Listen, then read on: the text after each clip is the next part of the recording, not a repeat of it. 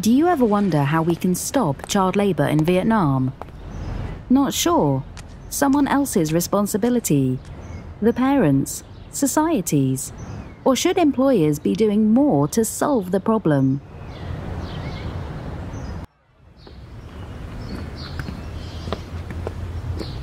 Imagine, what if your child had to work all day, in a factory like this one, making the garments our factories sell and the rest of the world buys? Can a child still grow physically and mentally like their friends if they have to work? We need to do more to fix this problem, but first, let's understand the facts.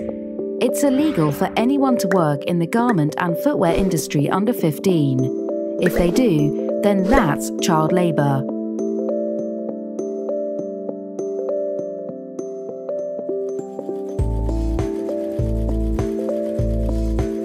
A legal young labourer is anyone between 15 to 18 years old, but they must be documented and monitored.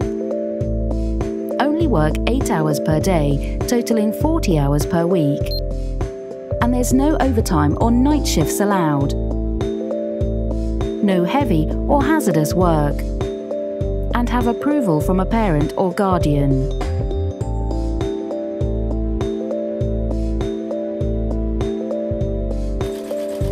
Why should we care? Because factories, buyers and their brands are accountable for working conditions at all levels of the supply chain. So hiring child labour is unethical and illegal. We can face government fines. The brand's reputation can be damaged and will harm our business. So what are some good practices we can all follow?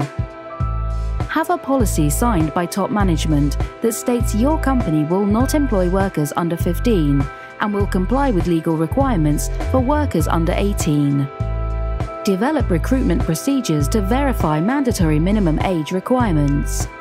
Carefully check important documents like identity cards, birth certificates, and the family book. Incomplete documents must be verified by the local authority. Always do a thorough interview and check the original documents. Create a focal point for recruiting workers, like the HR department.